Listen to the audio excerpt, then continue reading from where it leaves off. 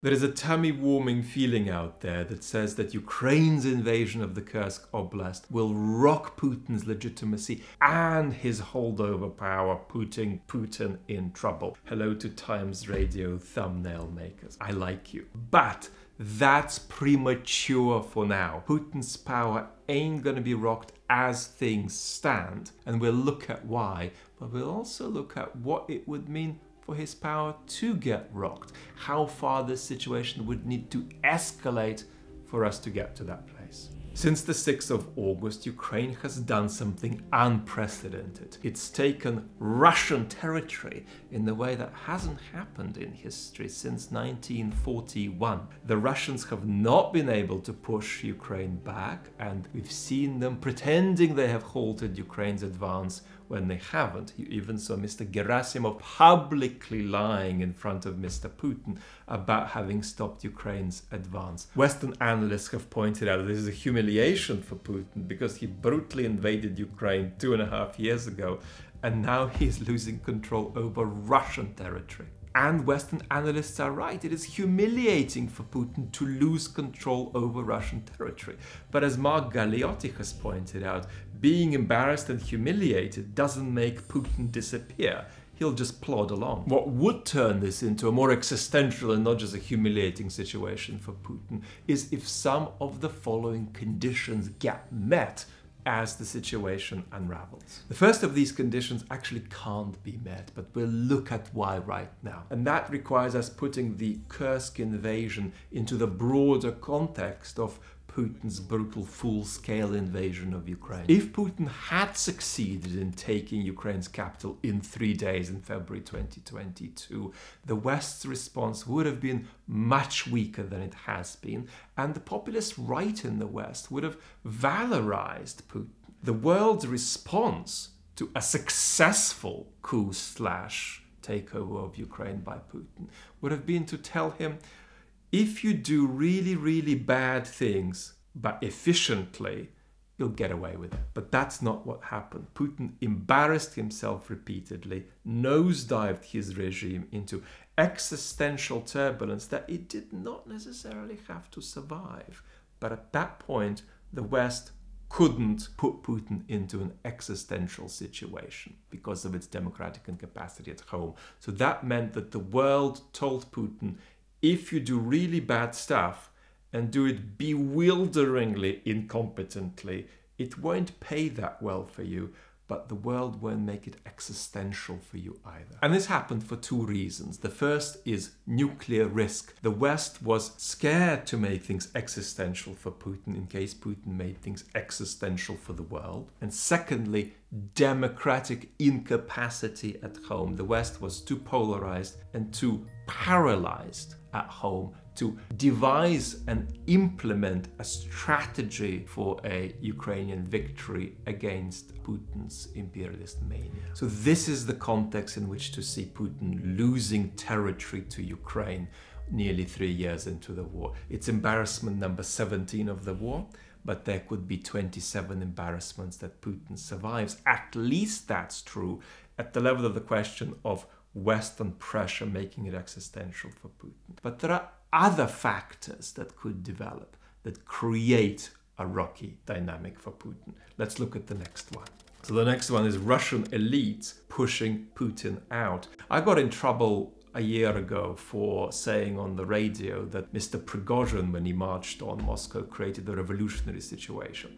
I still stick with that assessment because what happened was that Prigozhin had a critique of the regime but no positive program.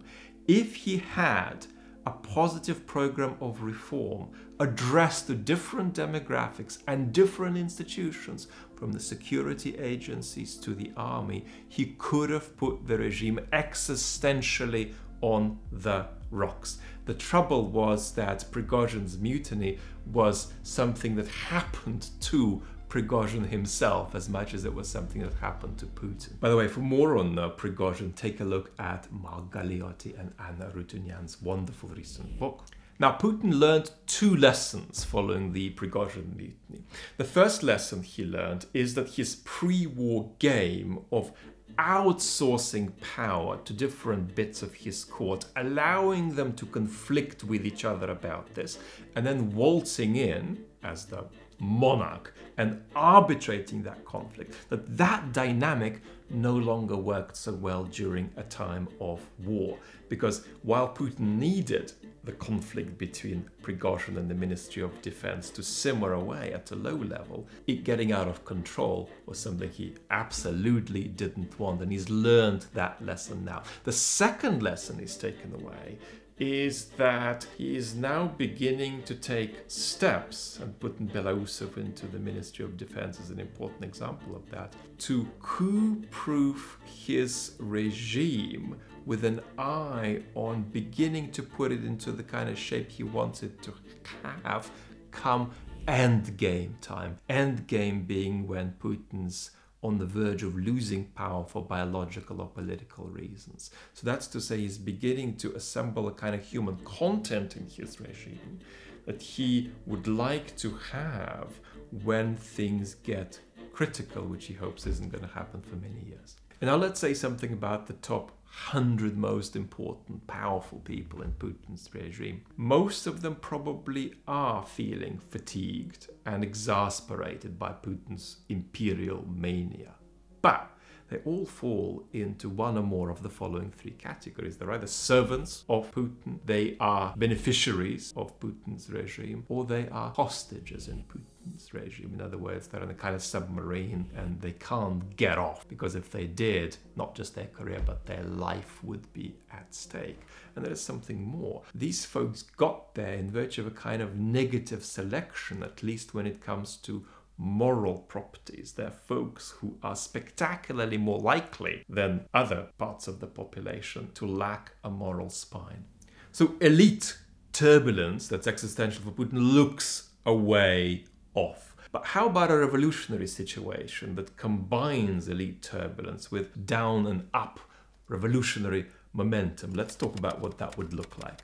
In principle, that situation is entirely possible and may well take place. However, the preconditions for it are missing today. In the last video, we discussed a radically depoliticized Russian population. So let's formulate what it would take for them to act.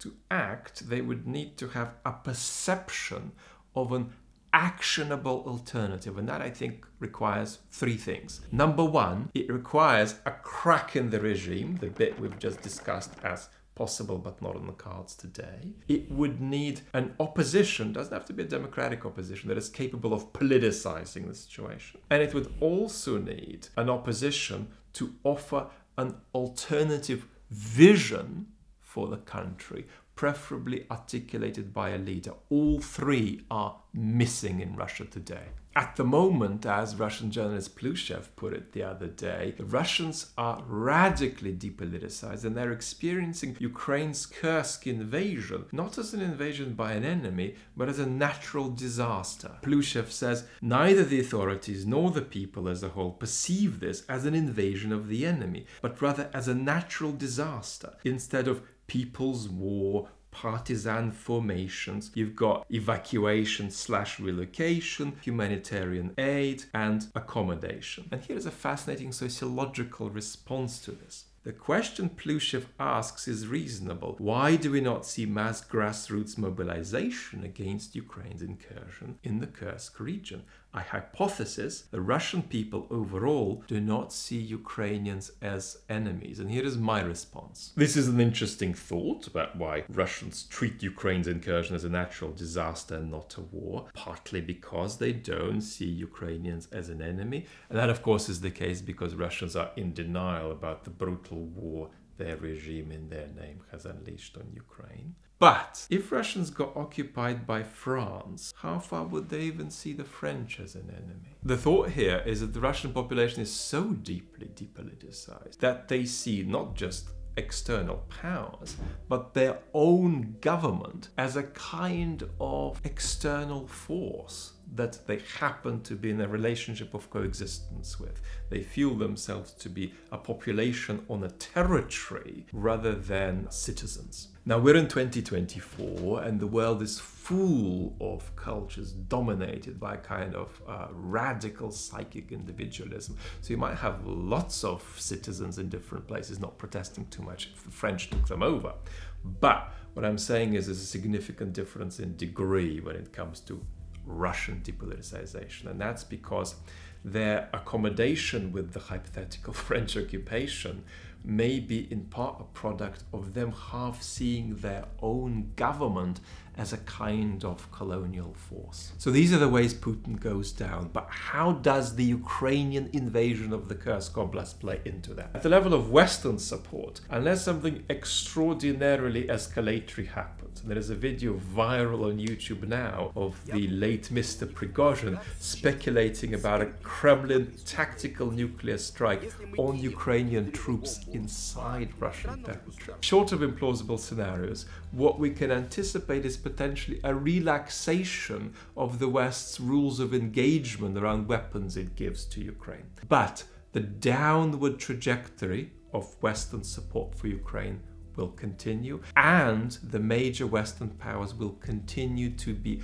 on the lookout for a way to bring the war to a close in the near future. At the level of Russian elites, Ukraine's Kursk invasion, especially if it persists, is likely to accelerate the pattern we've already seen of intra-regime terror and repression. But that's a pattern that can always both stabilize and destabilize the regime. For the Russian population, Ukraine's Kursk invasion absolutely takes a chink out of Putin's aura of perceived legitimacy. But I want you to remember two things. Number one, because Putin is the only political institution in town with perceived legitimacy, Russians are inclined to blame everybody else but him for what is happening. Moreover, the agencies and institutions they do blame are agencies and institutions from which they have already terribly low expectations. The second thing I want you to bear in mind is if you're a Russian citizen who is radically depoliticized and is resisting looking at politics, your politics going even more badly isn't a reason to wake up. It might actually be a reason to avert your gaze and hide even more. But what if Putin is tempted into a significant wave of military mobilization, whatever form it takes? He'll probably be able to get away with one more as things stand. However, to go beyond that would require greater fascization of society. And a piece of analytical advice between you and I: don't underestimate Putin's capacity to settle and get away with Ukraine controlling a bit of Russian territory for a long time. Eventually, people living on that Russian territory will have to face the question, what holds all of them together? And to understand what that's going to mean for them, we have to enter into a conversation about whether Russia will maintain its integrity or whether it could break up. And to understand that really important debate, watch this video next.